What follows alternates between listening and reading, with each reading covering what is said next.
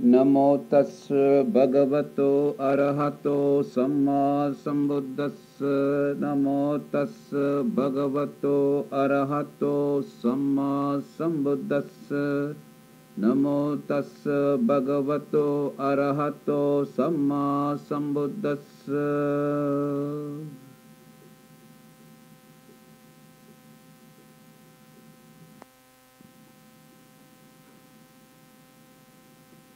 Dhammapada Stories, Part 3. Book 17, Story 2. The Felling of a Tree.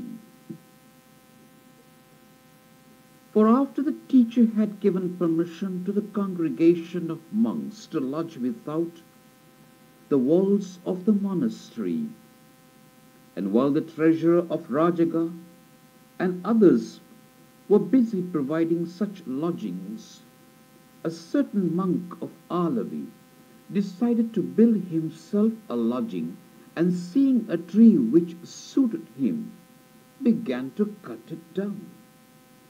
Thereupon a certain spirit, who had been reborn in that tree, and who had an infant child, appeared before the monk, carrying her child on her hip, and begged him not to cut down the tree, saying, "Master, do not cut down my home.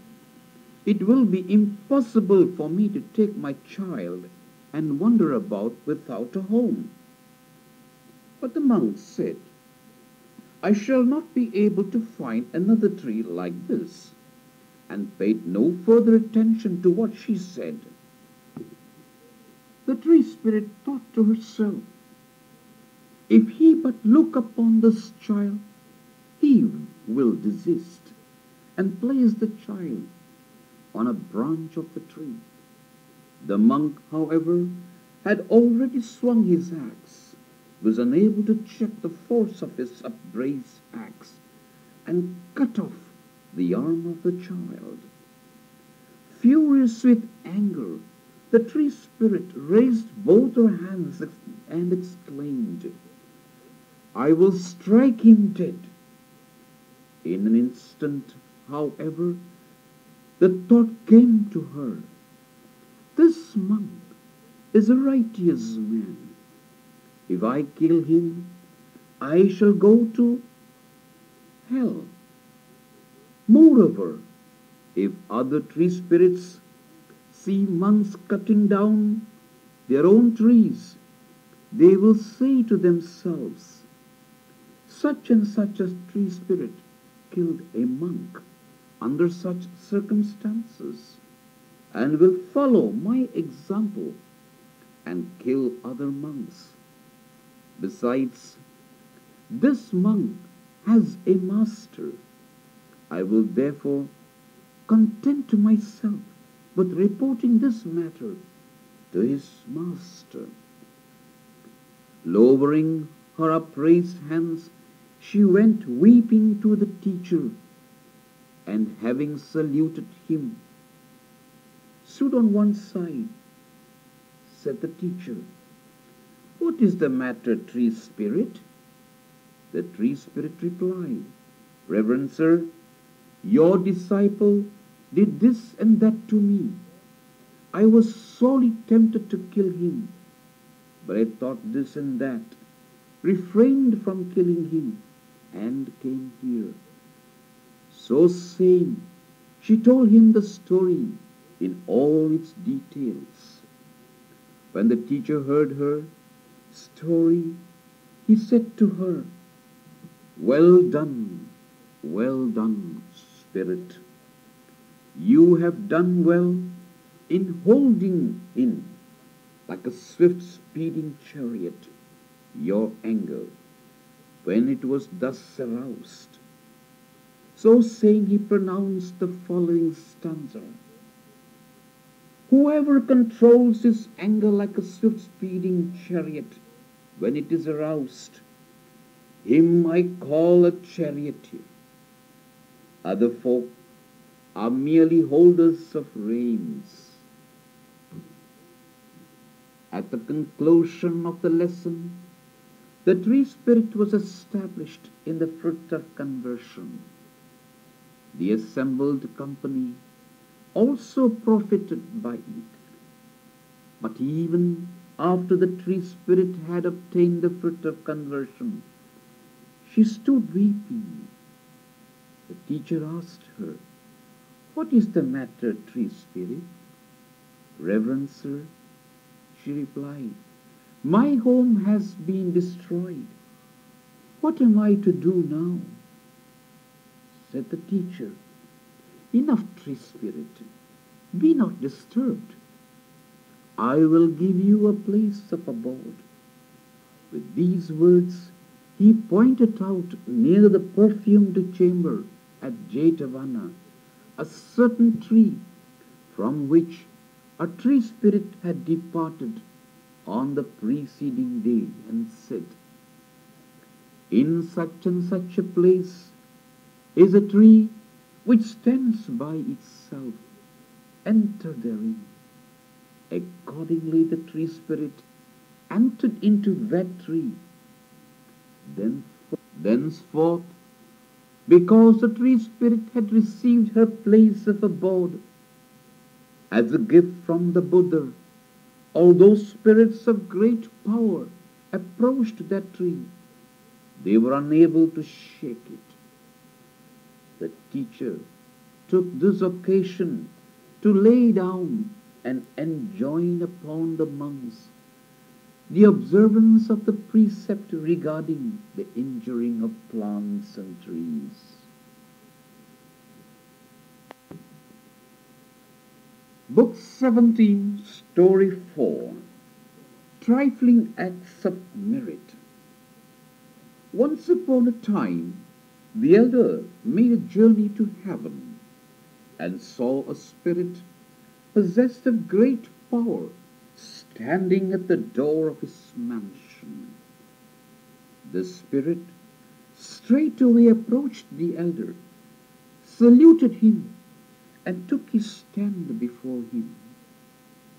Thereupon the elder said to him, "Spirit, you possess great glory. What did you do to get it?" "O reverend sir, do not ask me. We are told that the spirit had performed but a trifling work of merit, and that he spoke thus because he was ashamed to mention it." The elder repeated his question, saying, "Please tell me." Finally the spirit said, "Reverend sir, I neither gave alms, nor rendered honor, nor listened to the Dhamma. All that I did was to tell the truth."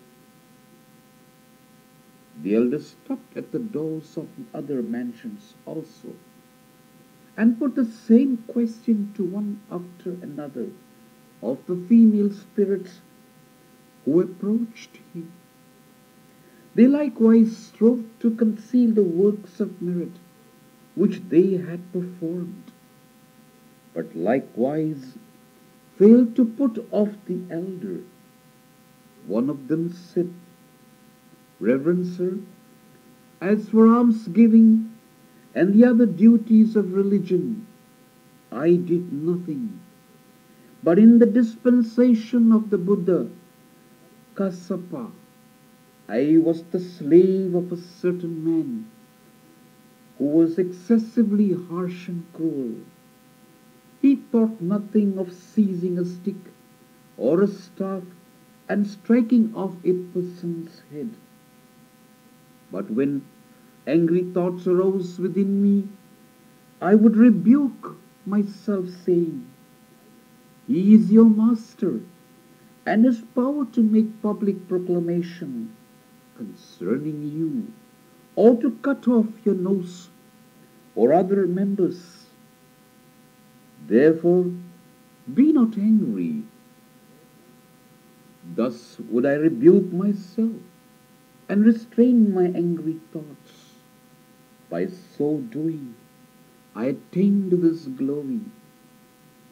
Another said, Reverend Sir, while I was guarding a field of sugar cane, I gave a stalk of sugar cane to a certain monk.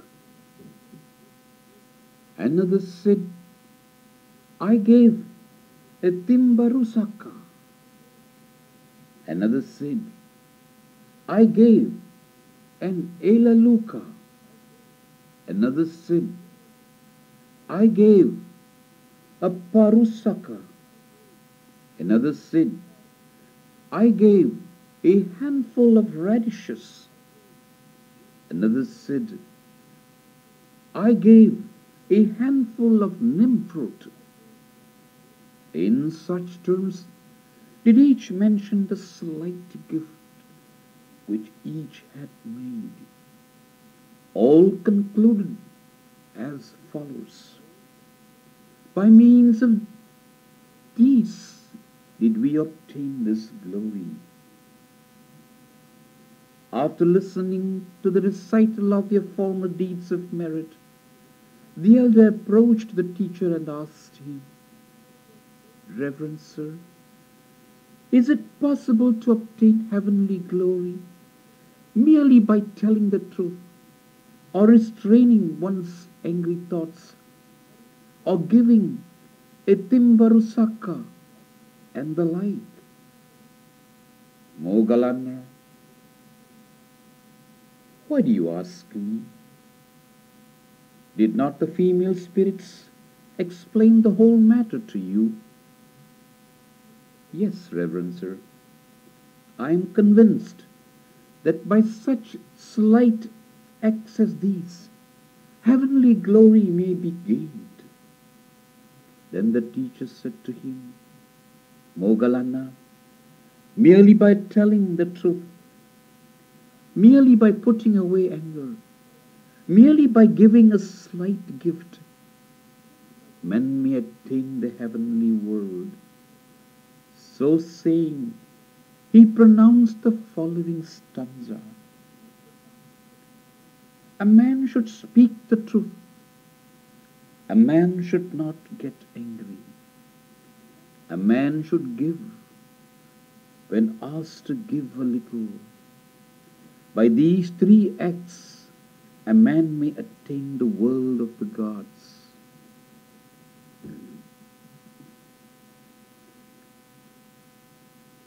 Book 17, Story 5, Nakula Mata and Nakula Pita.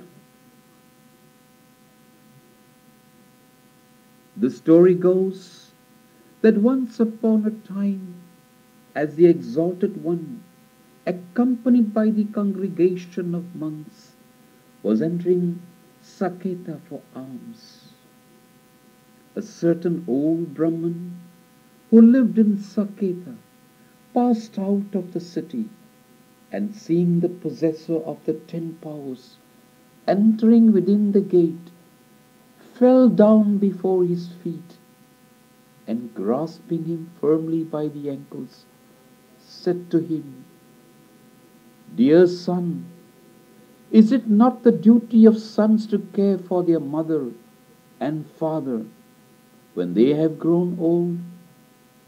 Why is it that for so long a time you have not shown yourself to us?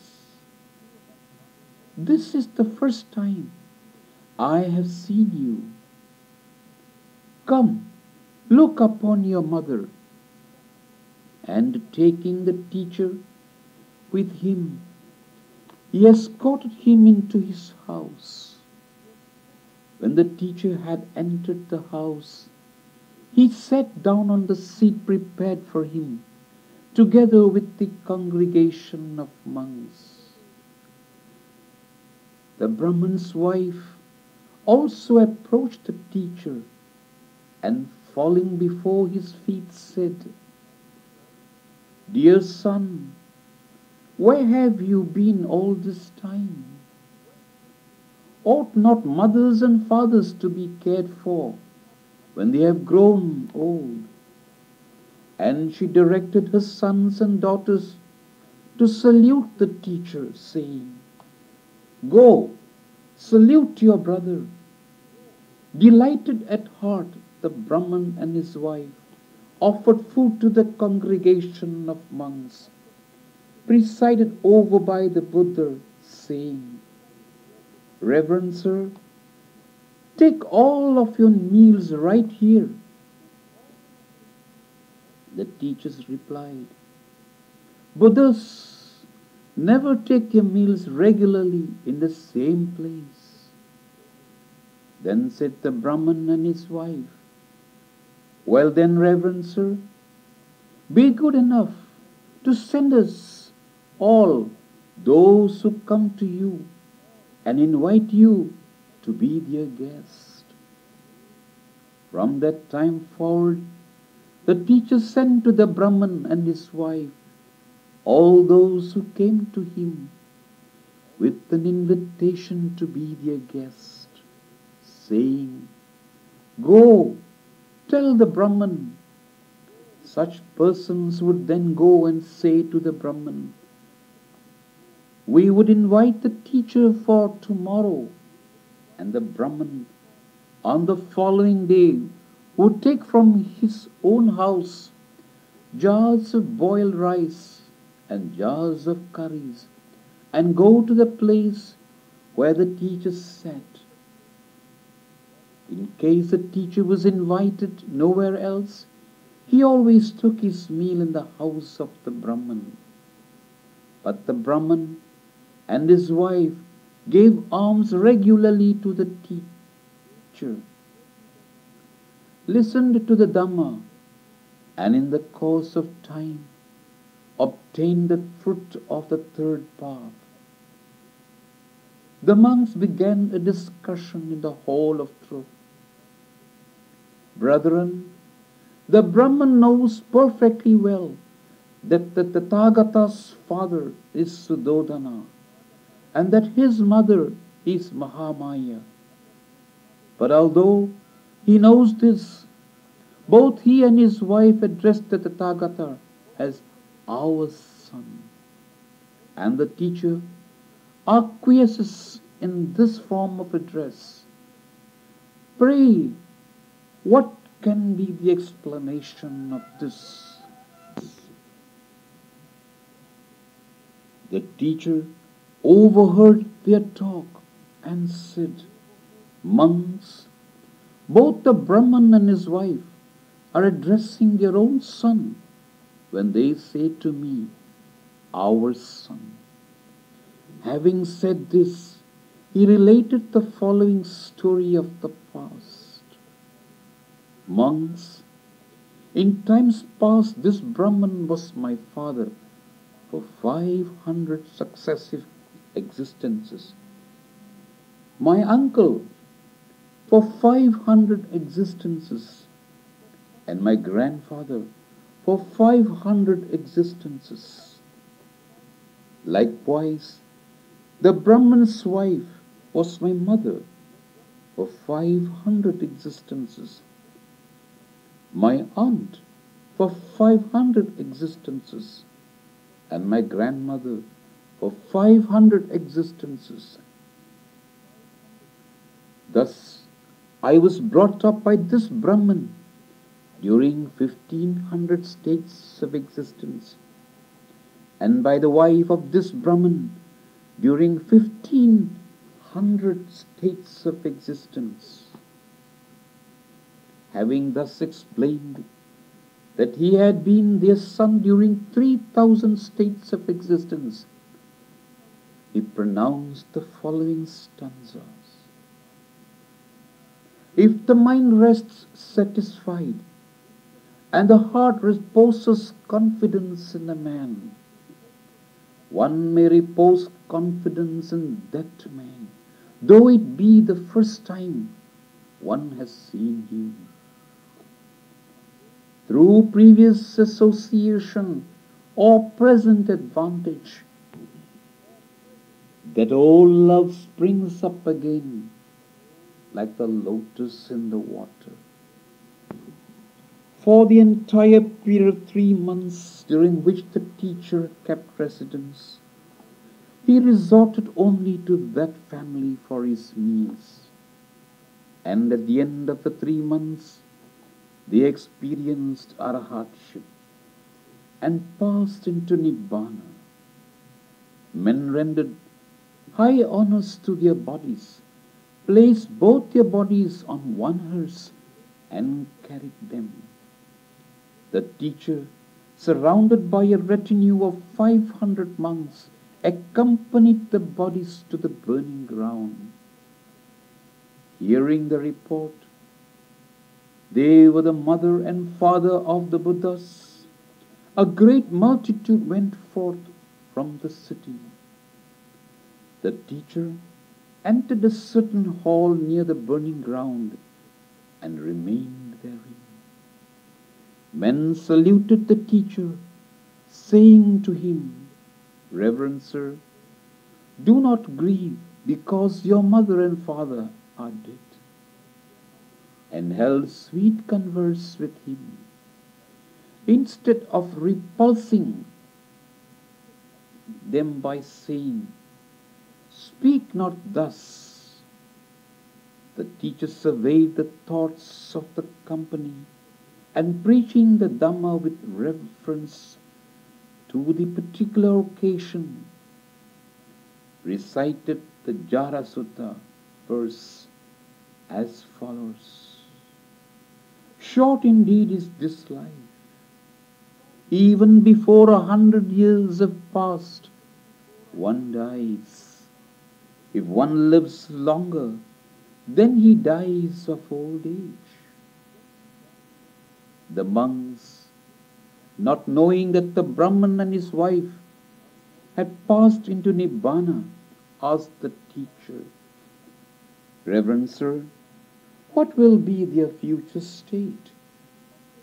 The teacher replied, "Monks, in the case of such as they, arahats and sages, there is no future state. Such as they attain the eternal, the deathless, great Nibbana."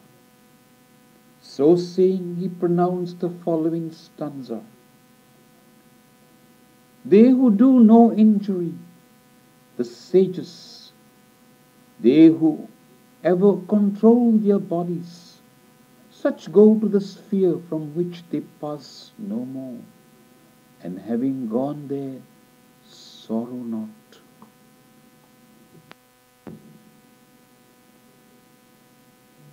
Book 17, Story 7. Who is not blamed? Atula was a lay disciple who lived at Savatthi, and he had a retinue of 500 other lay disciples. One day he took those disciples with him to the monastery to hear the Dhamma. Desiring to hear Elder Revata preach the Dhamma, he saluted Elder Revata and sat down respectfully on one side. Now this venerable Elder Revata was a solitary recluse, delighting in solitude, even as a lion delights in solitude. Wherefore he had nothing to say to Atula. "This elder has nothing to say," thought Atula. Provoked, he arose from his seat, went to Elder Sariputta, and took his stand respectfully to one side. "For what reason have you come to me?" asked Elder Sariputta. "Reverend sir," replied Atula, "I took these lay disciples of mine to hear the Dhamma and approached Elder Revata. But he had nothing to say to me. Therefore, I was provoked by him and have come here. Preach the Dhamma to me."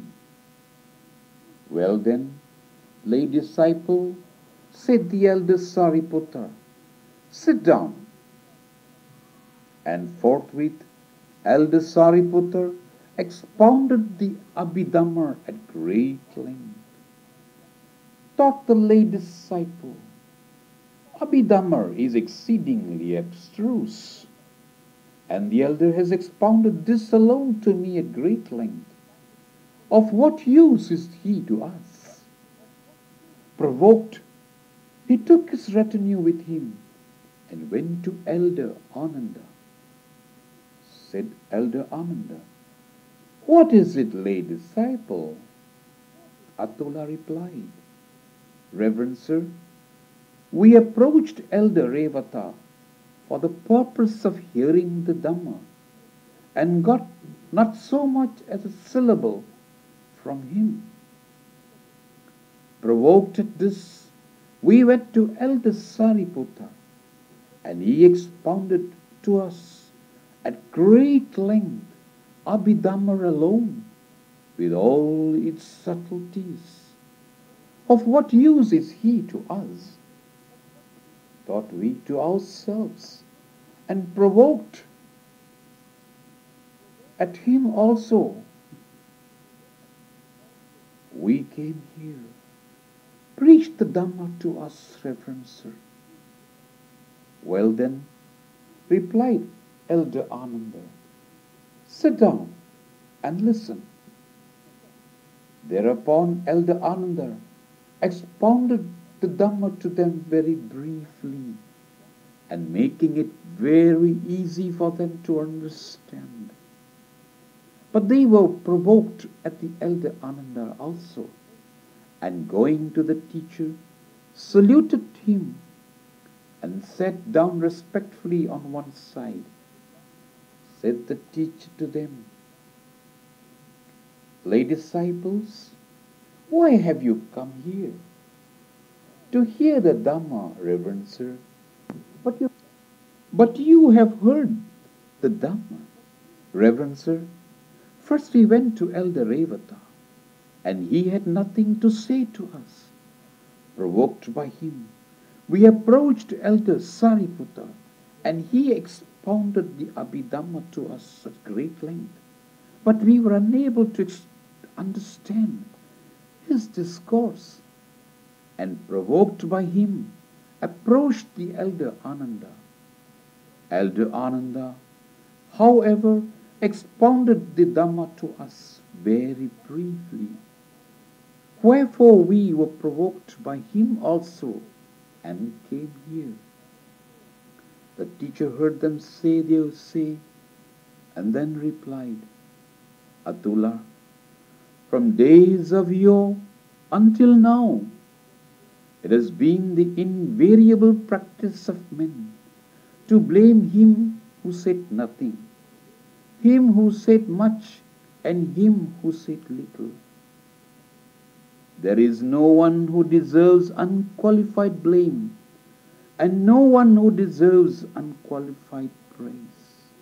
Even kings are blamed by some and praised by others. Even the great earth, even the sun and moon, even the supremely enlightened Buddha, sitting and speaking in the midst of the fourfold assembly, some blame and others praise. For blame and praise bestowed by utter simpletons is a matter of no account. But he whom a man of learning and intelligence blames or praises, he is blamed or praised indeed." So saying, he pronounced the following stanzas. This is an old saying, Atula.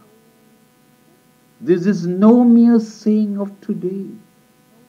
They blame him who sits silent. They blame him who says much. They also blame him who says little. There is no one in the world that is not blamed. There never was, there never will be, there lives not now a man who receives unqualified blame or unqualified praise. If men of intelligence always from day to day praise some men as free from flaws, wise, endowed with learning and goodness, who would venture to find fault with such a man, any more than with a coin made of gold of the Jumbo River? Even the gods praise such a man.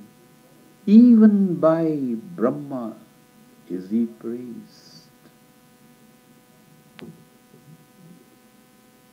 Book 18, Story 1, Cow Killer. At Savatthi, we are told, lived a certain cow killer.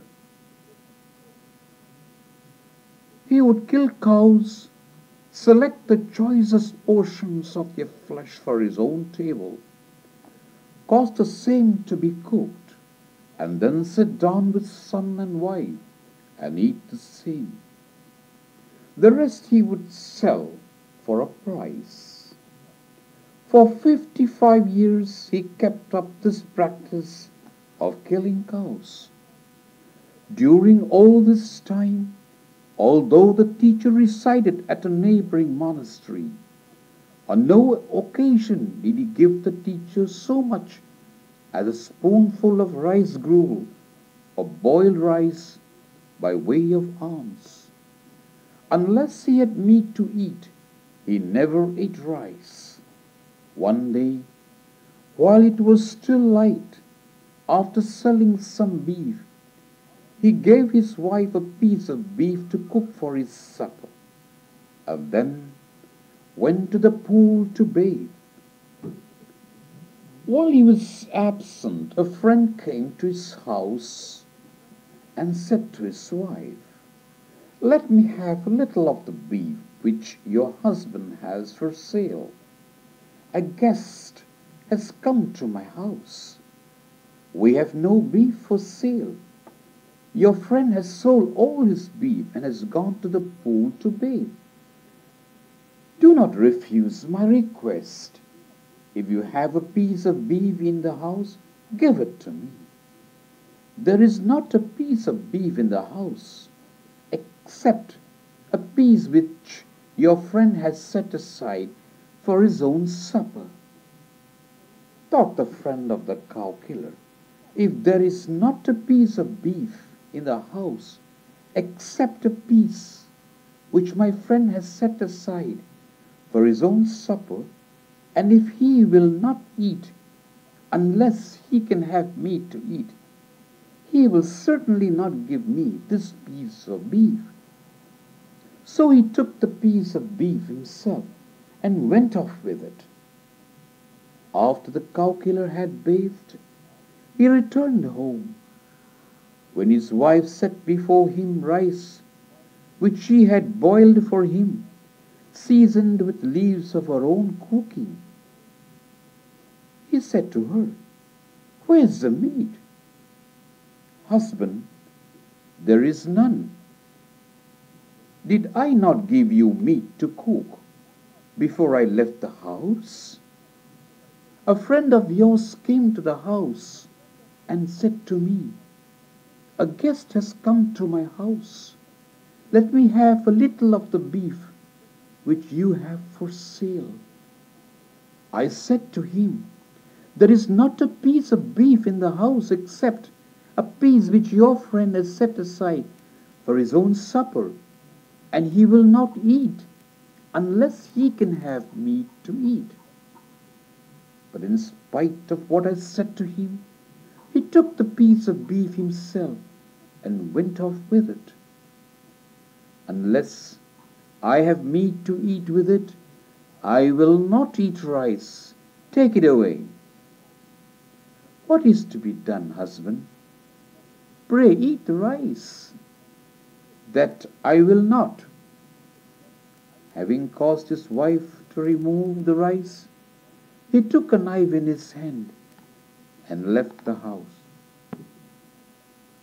Now an ox was tethered in the rear of his house.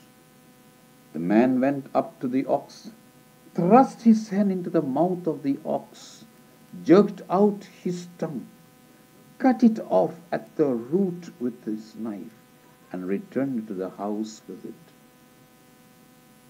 Having had it cooked on a bed of coals, he placed it on the boiled rice and sat down to eat his supper. He first ate a mouthful of rice and then placed a piece of meat in his mouth. That very moment, his own tongue was cleft in twain and fell out of his mouth into the dish of rice. That very moment, he received retribution similar in kind to the sin which he had committed.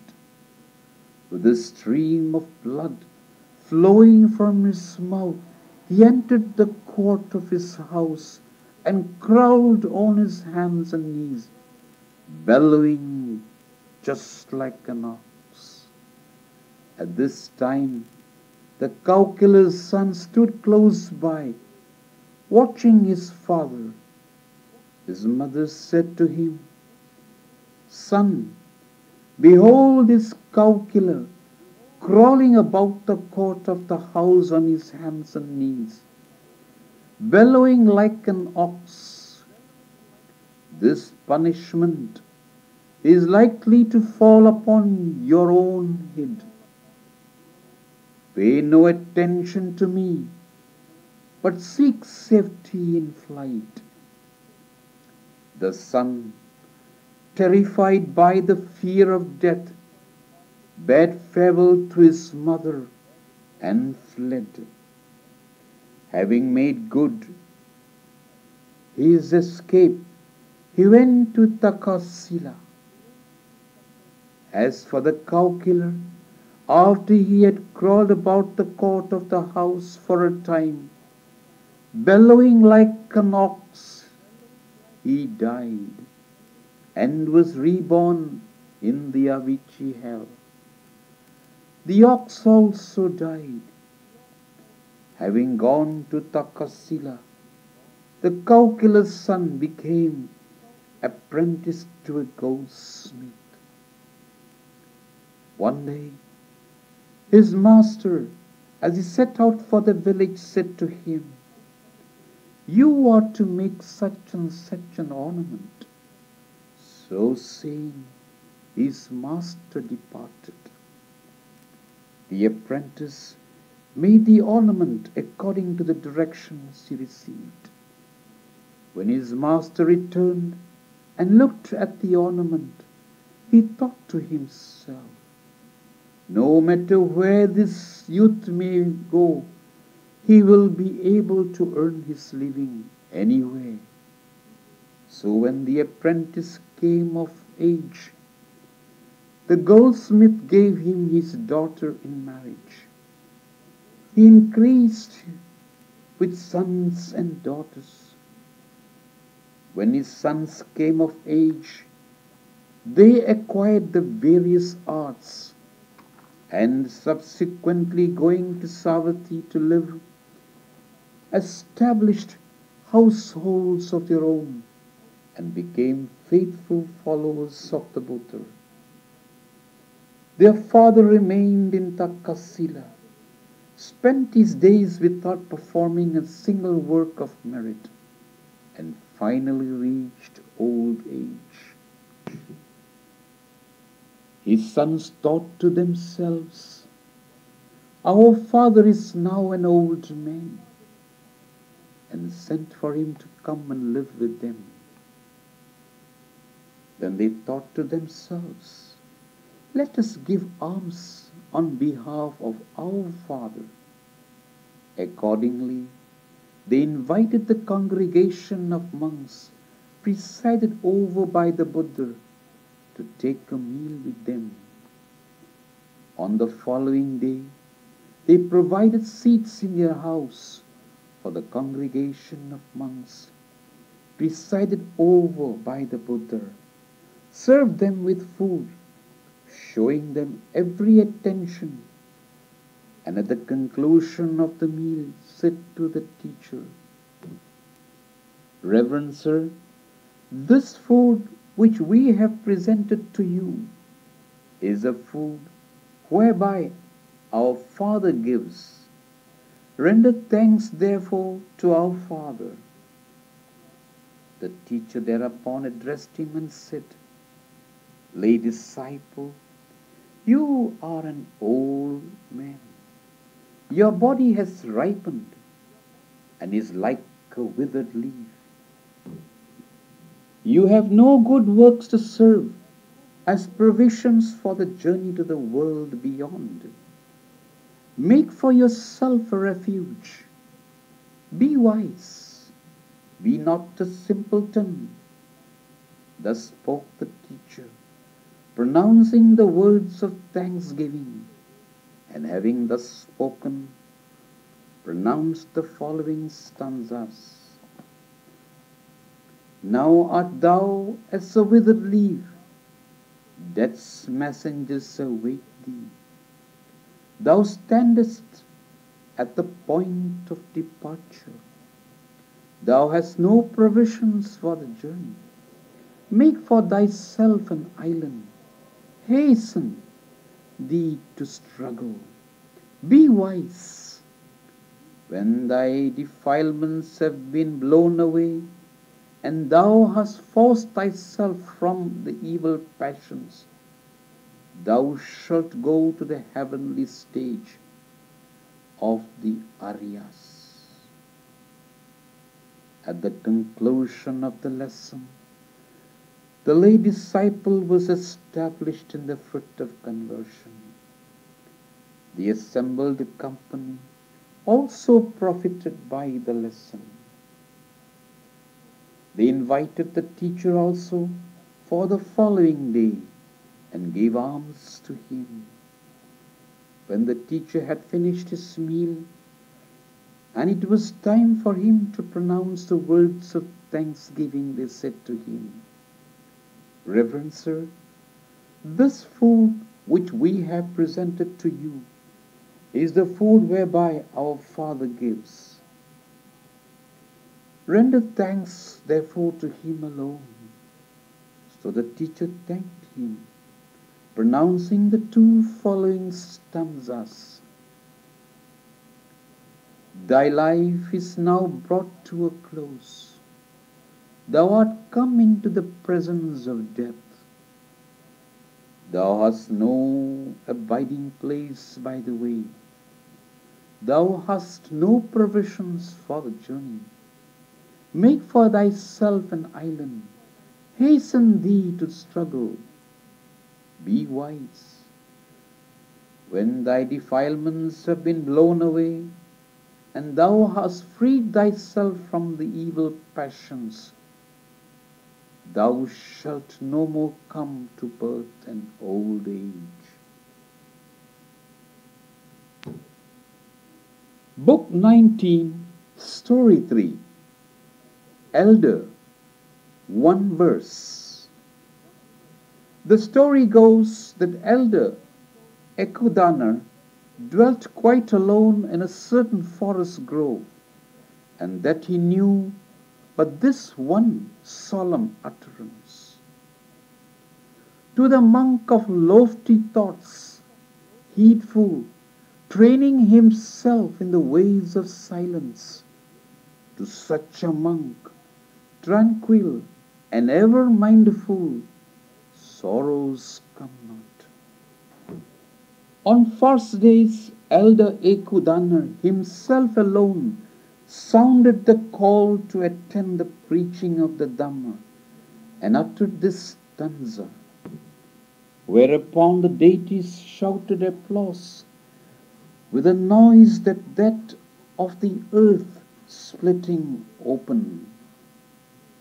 Now it so happened that on a certain precept day, 2 monks versed in the Tipitaka came to his place of abode, attended by a retinue of 500 monks each.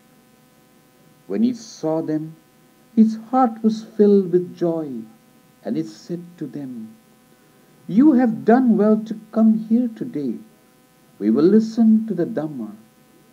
But brother, there are no persons here to listen to the Dhamma."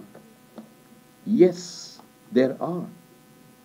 Reverencers, on a day when the Dhamma is expounded, this forest grove is filled with the noise of the shouts of applause of the deities. One of the elders recited the Dhamma, and the other expounded the Dhamma, but not even a single deity gave applause. Said the elders, "Brother, you said to us, on a day when the Dhamma is expounded, the deities in this forest grove give applause with a loud noise. What does this mean?" "Brethren, on other days there has been such a noise. I do not know what is the matter today." "Well then, brother, you just preach the Dhamma." Elder Ekudana took the fan and, sitting in his seat, pronounced that one stanza. The deities shouted applause with a loud noise. Now the twice 500 attending monks were highly offended at the deities and said, "The deities in this forest grove show respect of persons in giving applause. Though monks versed in the Tipitaka uttered so much of the Dhamma, they gave not so much as a word of approval. But just because a certain old elder recited a single stanza, they shouted applause with a loud noise. And going to the monastery, they reported the incident to the teacher."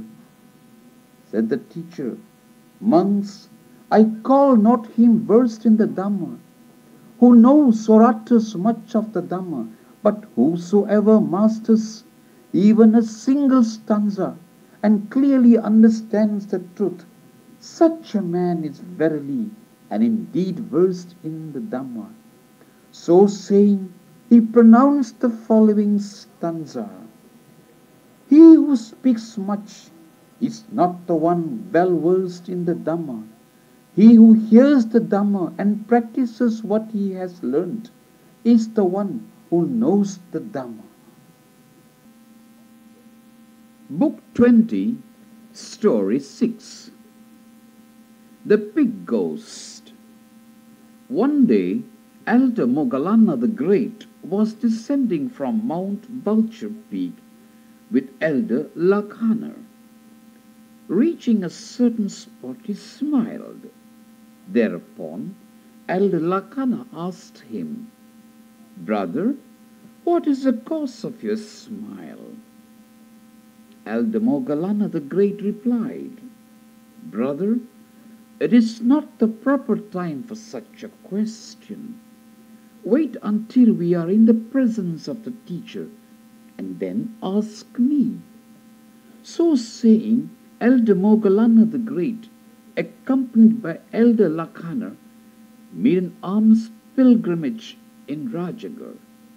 And returning from his alms pilgrimage, he went to Veluvana, saluted the teacher, and sat down. Then Elder Lakhana asked him about the matter. Elder Moggallana the Great replied, "Brother, I saw a certain ghost. He was 3/4 of a league in size.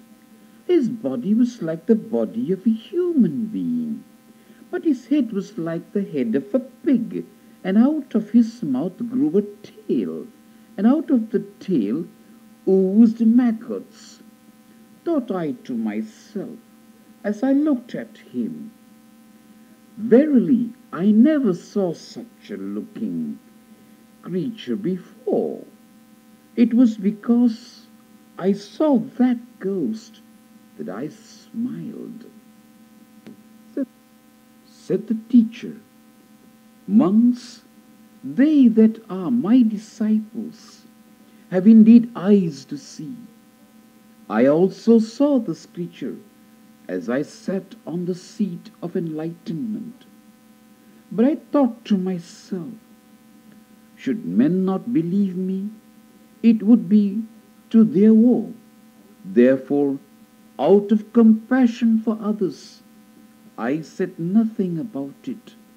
But now that I have Moggallana for my witness, I speak the truth boldly. Monks, Moggallana has spoken the truth. When the monks heard those words of the teacher, they asked him, "But, Reverend Sir, what was his deed in a previous state of existence?" The teacher replied, "Well then, monks, listen." And with reference to the ghost's former deed, he related the following story of the past. The destroyer of friendships. The story goes that in the dispensation of the Buddha Kassapa, there were two elders who lived together in peace and harmony in a certain village monastery. One of them was 60 years of age, and the other was 59. The younger used to carry the bowl and robe of the older and accompanying him about. In fact, he used to perform all the major and minor duties like a novice. Like two brothers sprung from the womb of the same mother, they lived together in peace and harmony. One day a certain preacher of the Dhamma came to their place of residence. Now it was the day appointed for the hearing of the Dhamma. The two elders offered hospitality to the visitor and said to him, "Good man, preach the Dhamma to us." So he preached the Dhamma to them. Their hearts were gladdened at the thought, "We have gained a preacher." On the following day, taking him with them, they entered a neighboring village for alms. When they had finished their breakfast, they said to him, "Brother, preach the Dhamma for a little while, beginning at the point where you stopped yesterday." Thus did they cause him to preach the Dhamma to the people. The people, after listening to his preaching of the Dhamma, invited him for the following day also. In this manner, they made an alms pilgrimage in all the villages round about, where they were accustomed to receive alms, taking him with them and spending 2 days in each.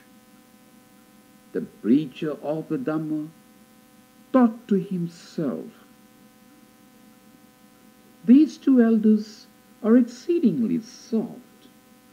I may just as well drive both of them away and take up my residence in this monastery myself." In the evening, he went to wait upon the elders. When it was time for the monks to rise and go, he returned, approached the senior elder, and said, "Reverend Sir, there is something I ought to say to you." "Say it, brother," replied the senior elder. The preacher of the Dhamma thought a little, and then said, "Reverend Sir, what I have to say carries with it severe censure." And without telling a thing, he departed, going immediately to the junior elder and acting in precisely the same manner. On the second day, he did the same thing again. On the third day, the two elders were agitated beyond measure. The preacher of the Dhamma approached the senior elder and said to him, Reverend sir, there is something I ought to say, but I dare not say it in your presence. But the elder pressed him for a reply, saying, Never mind, brother, say what you have to say.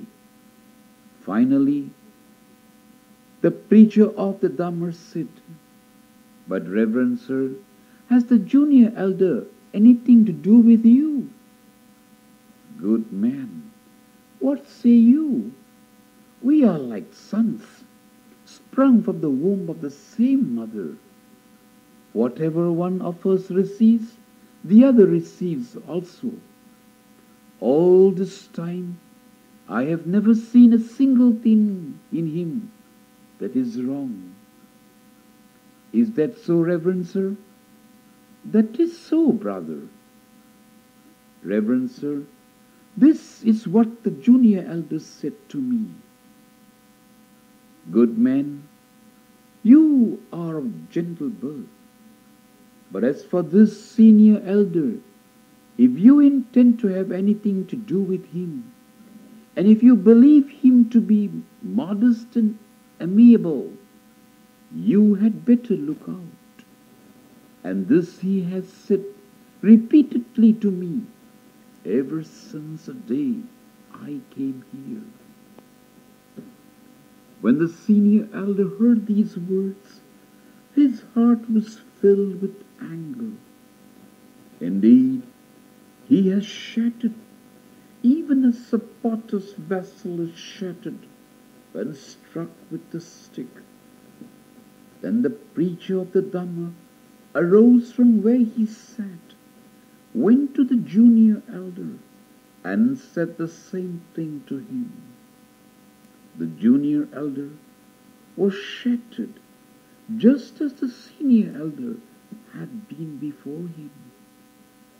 Now, although during all the years they had lived together, neither of them had entered the village singly to receive alms.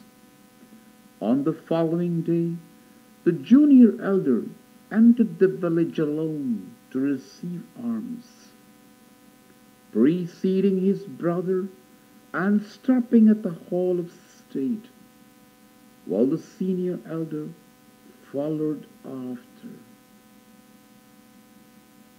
When the junior elder saw his brother, he thought to himself, Ought I to take his bowl and robe or not? I will not take them now, he decided. But no sooner had he done so, than the thought came to him, Hold, I have never done such a thing before. I ought not to omit my duty. So softening his heart, he approached the elder and said to him, Reverend sir, give me your bowl and robe. Said the senior elder, Begone, you miscreant! You are not fit to take my bowl and robe. So saying, he snapped his fingers in contempt. Then said the junior elder, Yes, Reverend sir, I also thought to myself, I will not take your bowl and robe. Said the senior elder, Brother novice, do you think that I have any attachment for this monastery? Said the junior elder, But Reverend sir, do you suppose that I have any attachment for this monastery? This is your monastery. So saying, he took bowl and robe and departed. Likewise, the senior elder departed. Instead of going out together, one of the elders went out by the western door and went his way, while the other went out by the eastern door and went his way.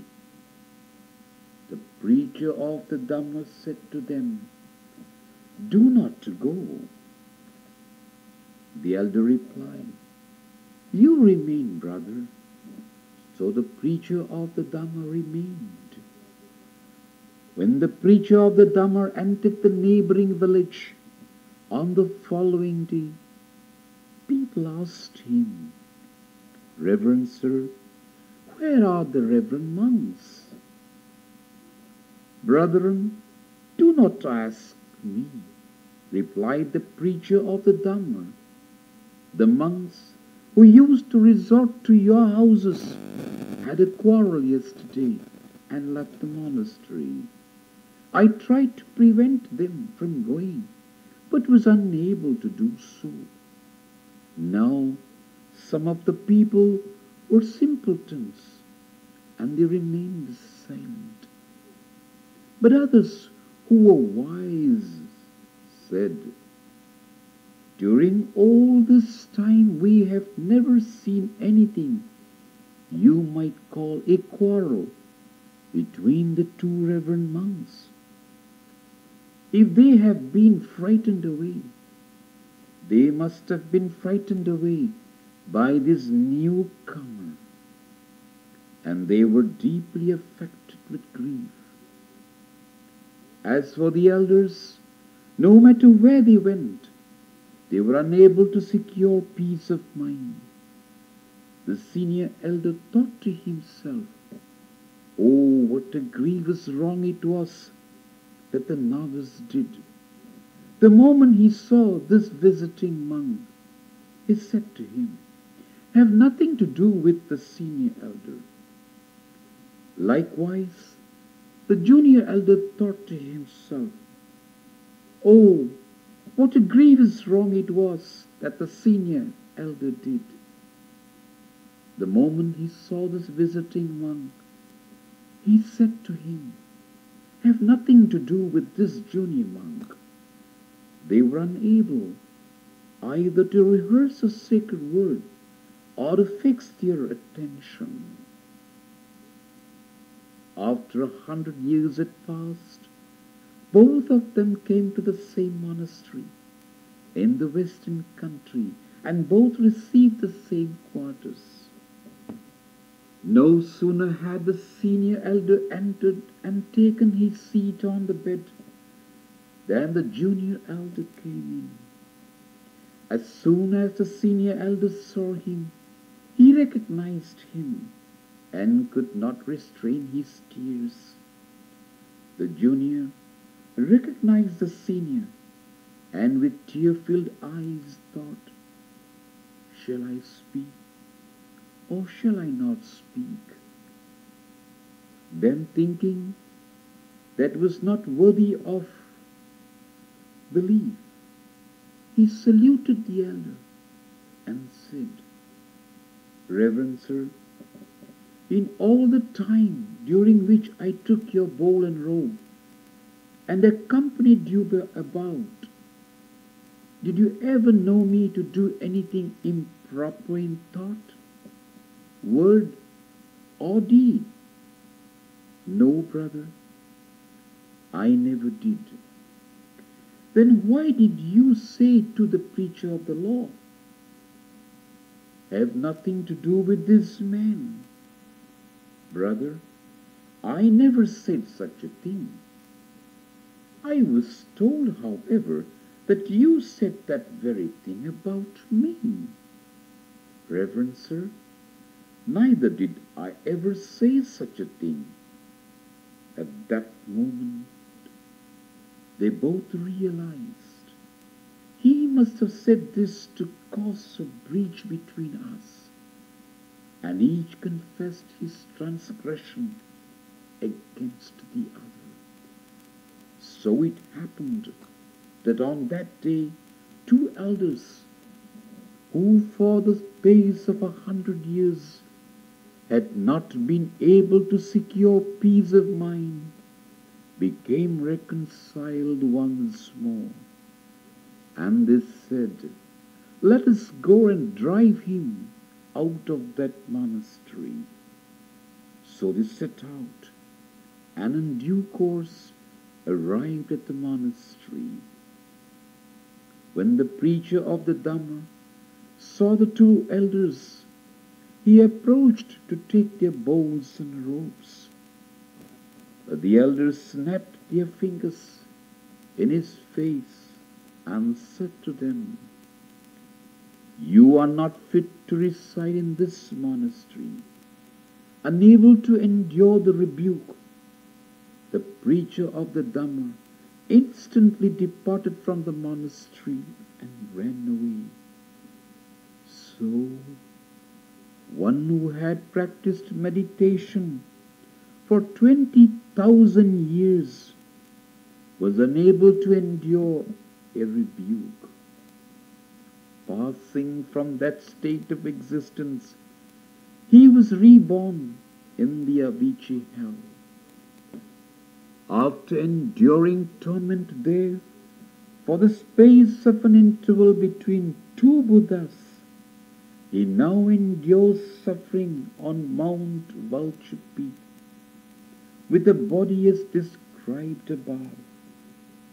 When the teacher had related his former deed, he said, "Monks, a monk ought to be tranquil in thought, word and deed."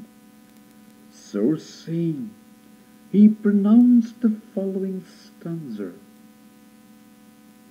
"One should be guarded in word and restrained in thought. Likewise, with the body one should do no wrong. Should one make clear these three paths of action, one will gain the path made known by the sages." Book 20, Story 7, Taccho Potila. Potila, it seems, bore the title versed in the Dhamma through the dispensations of all 7 Buddhas, and recited the Dhamma to a company of 500 monks. One day the teacher thought to himself, "It has not even occurred to this monk to win for himself escape from suffering.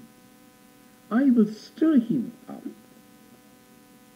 From that time forward, whenever that monk came to wait upon him, he would say to him, "Come, Taccha Potila, salute, Taccha Potila, sit, Taccha Potila, go, Taccha Potila." And when Potila had risen from his seat and gone, he would say, "Taccha Potila has gone."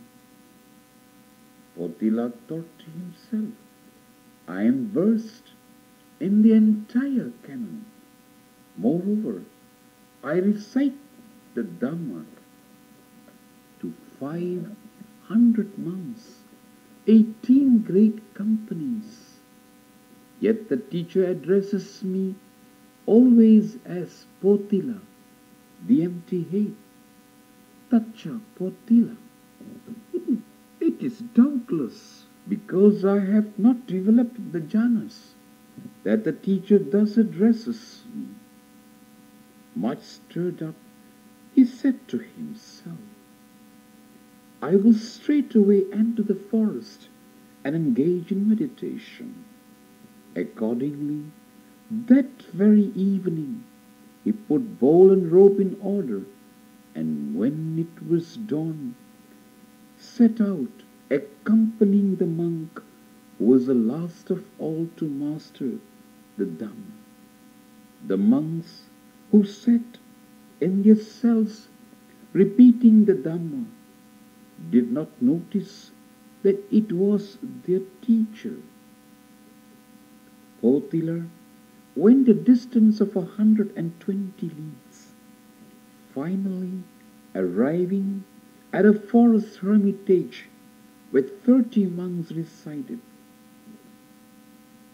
Approaching the monks, he saluted the elder of the community and said to him, "Reverend sir, be my refuge. Brother, You are a preacher of the Dhamma. It is we who have something to learn from you. Why do you speak thus?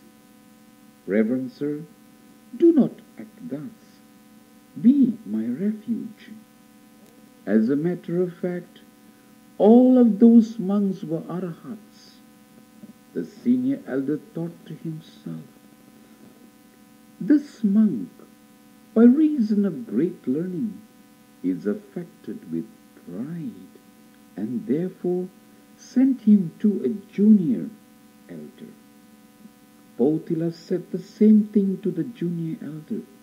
In like manner, each of the monks sent him to his junior. Finally, they sent him to the youngest of all, a 7-year-old novice, who was sitting in his day quarters doing needlework. Thus did they humble his pride. His pride humbled. Potila raised his clasped hands in an attitude of reverent supplication to the novice and said to him, good sir, be my refuge. O teacher, replied the novice, what say you? You are of mature age and of great learning. It is I who have something to learn from you. Do not act thus, good sir. Only be my refuge. Reverend sir, if you will patiently endure admonition, I will be your refuge. I will do so, good sir. If you say to me, enter the fire, I will enter the fire. Thereupon the novice pointed out a pool of water not far off and said to him, Reverend sir, plunge into this pool, robes and all. For although the novice knew full well that Potila had on under and upper garments of great values, robes of double fold, he spoke thus to ascertain whether he was tractable or not. No sooner were the words spoken than the elder plunged into the water.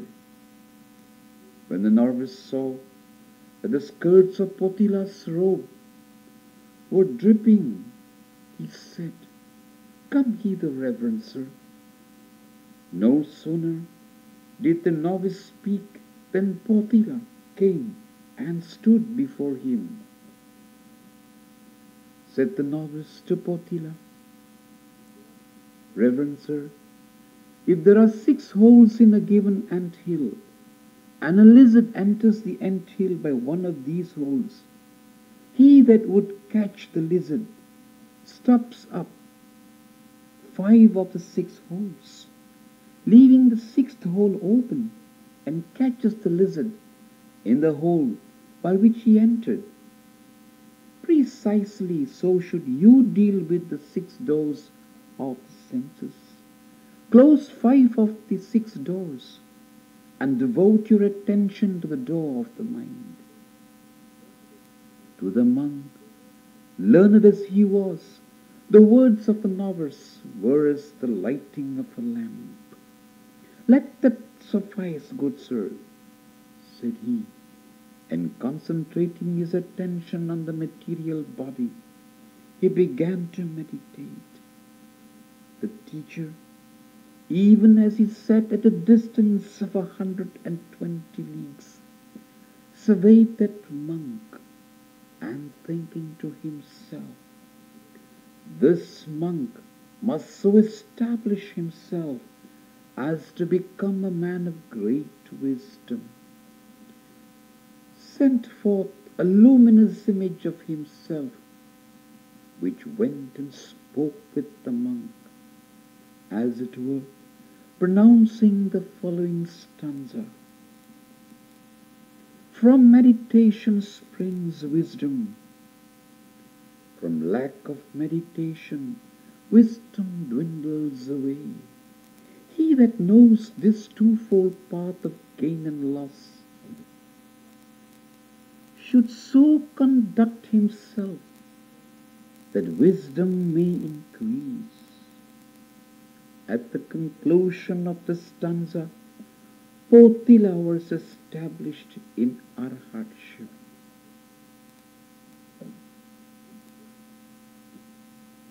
Book 23, Story 3, The Old Brahman and His Sons. The story goes that there lived in Savati a certain Brahman who had 4 sons and whose wealth amounted to 800,000 pieces of money. When his sons reached marriageable age, he arranged marriages for them and gave them 400,000 pieces of money. After the sons had married, the Brahman's wife died, whereupon the sons took counsel together, saying, "If this Brahman marries again, the family fortune will be divided among her children, and there will be nothing left of it. Come then, let us succor our father and win his favor." Accordingly, they waited upon him faithfully, providing him with the choicest food and the finest clothes, rubbing his hands and feet, and performing all of the other duties. One day they went to wait upon him and found that he had fallen asleep, although it was broad daylight. As soon as he awoke, he rubbed his hands and his feet, and while thus engaged, spoke to him of the disadvantage of living in separate houses. Said they, "We will wait upon you after this manner, so long as you live. Give us the rest of your wealth also." In compliance with their request, the Brahman gave each of them 100,000 more. Not but under and upper garments did he keep for himself. All the rest of his wealth and possessions he divided into 4 portions and handed over to his sons. For a few days, his oldest son ministered to his needs. One day, however, as he was returning to the house of his oldest son, after his bath, his daughter-in-law, who stood at the gate, saw him and said to him, "Did you give your oldest son 100 or 1,000 pieces of money more than you gave your other sons? You certainly gave each of your sons 200,000 pieces of money. Do you not know the way to the house of any of your other sons?" The Brahman answered angrily, "Perish, vile woman," and went to the house of his second son.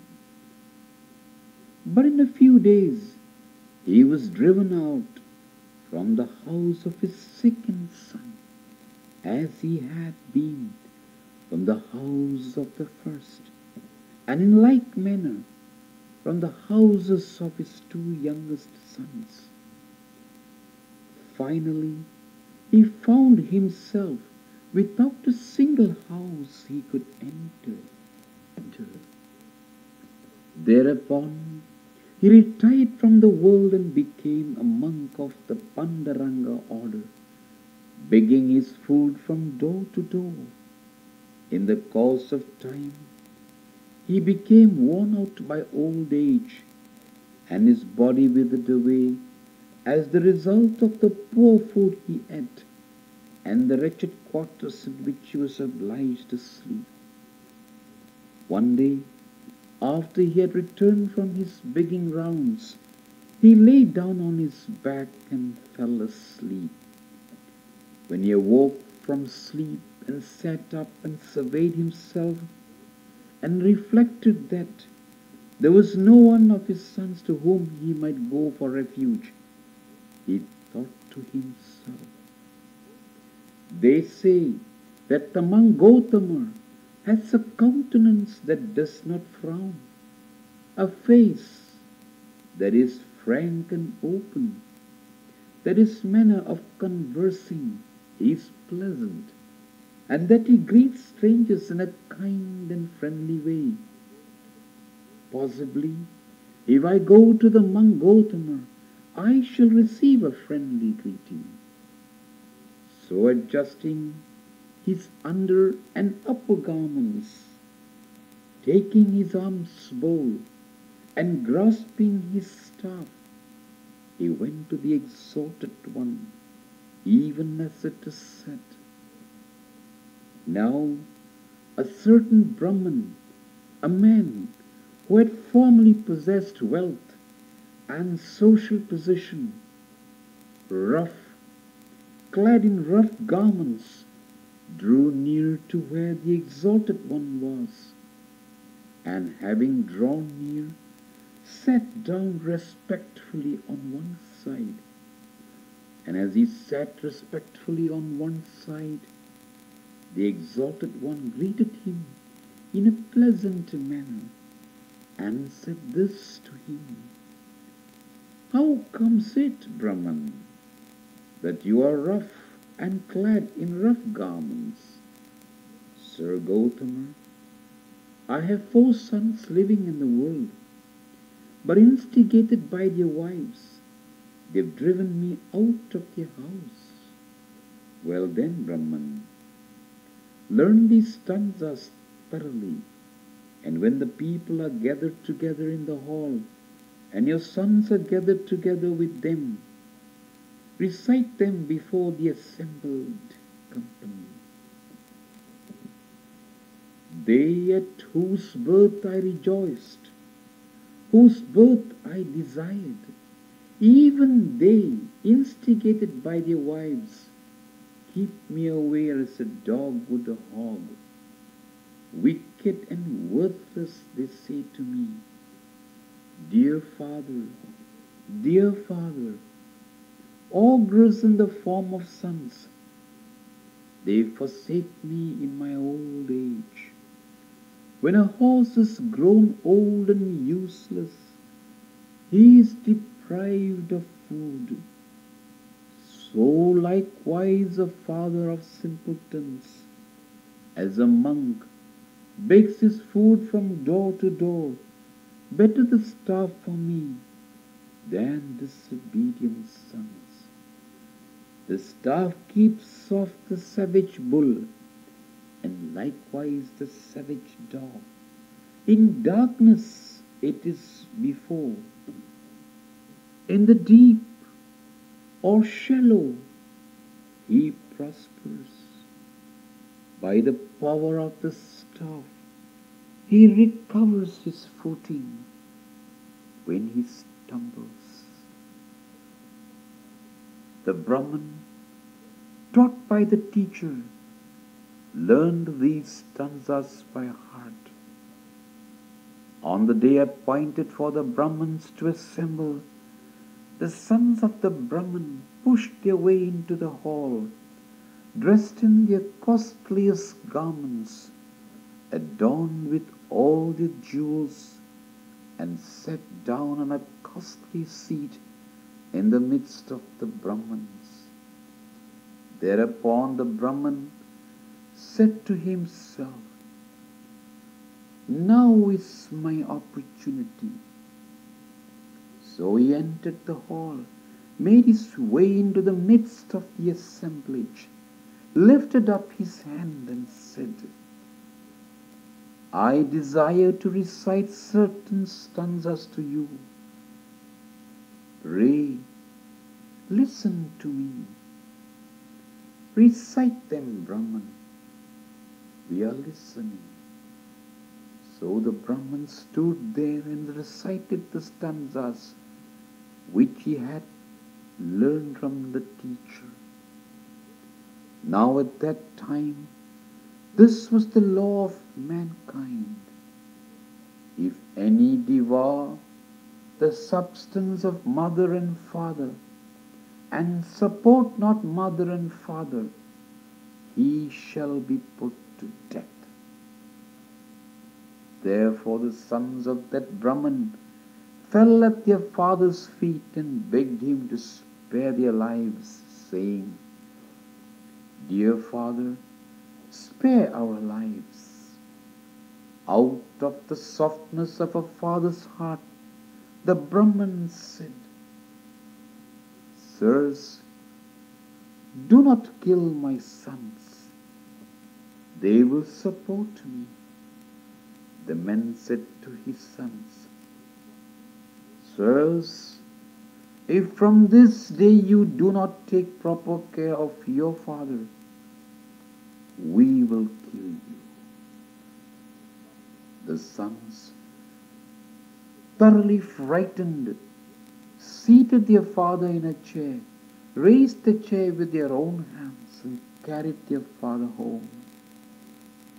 They anointed the body of their father with oil, flying this way and that in their haste, bathed him, employing perfumes and aromatic powders, and having so done, summoned their wives and said to them, From this day forth, you are to take proper care of our father.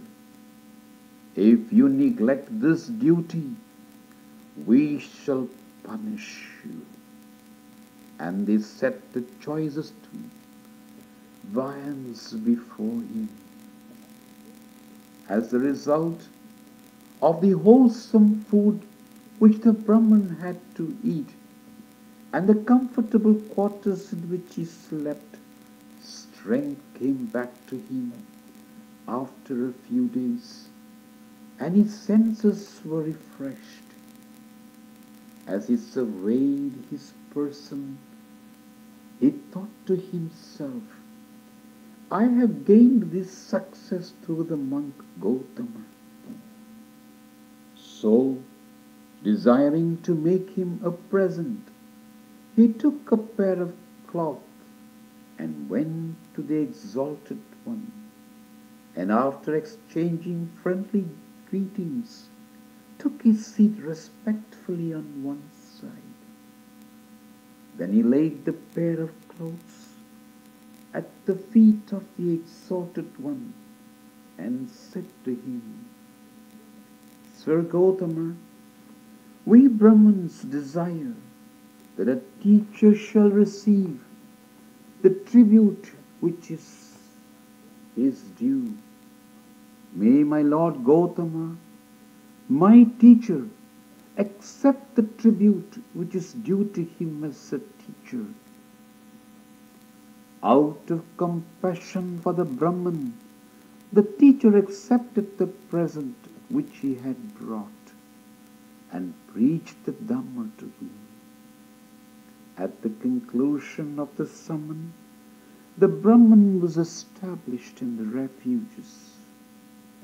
Thereupon the Brahman said to the teacher, Sir Gautama, my sons provide me regularly with 4 meals.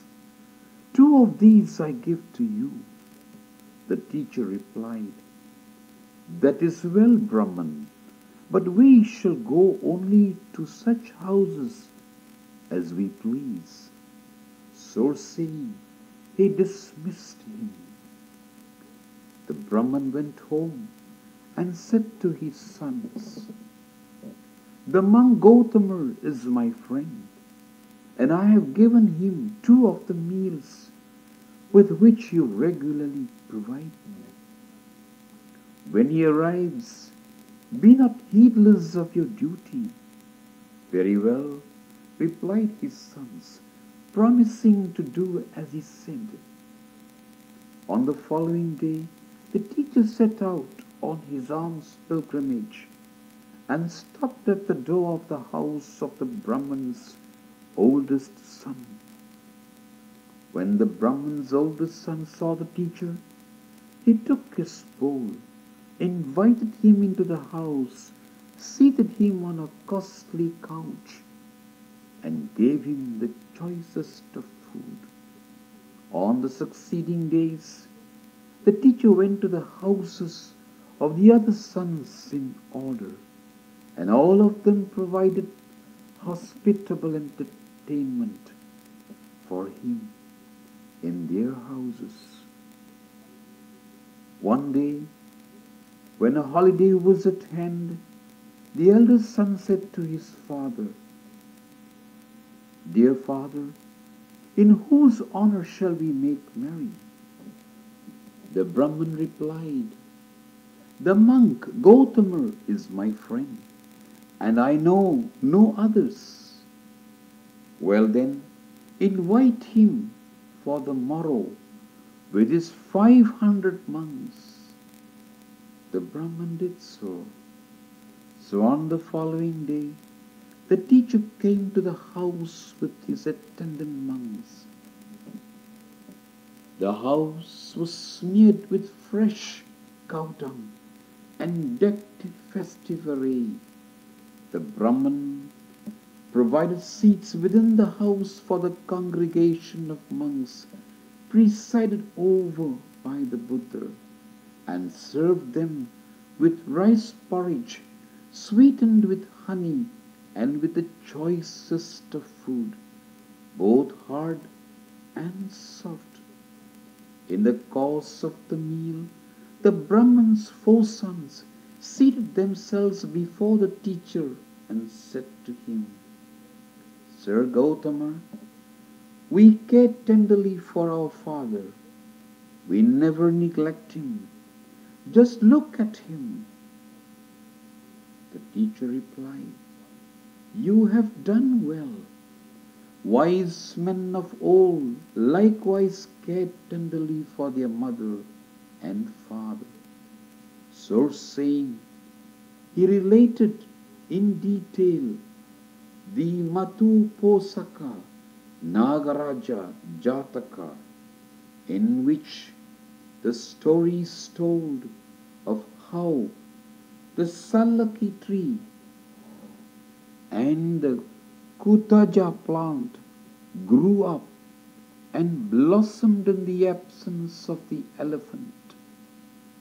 Having so done, he pronounced the following stanza.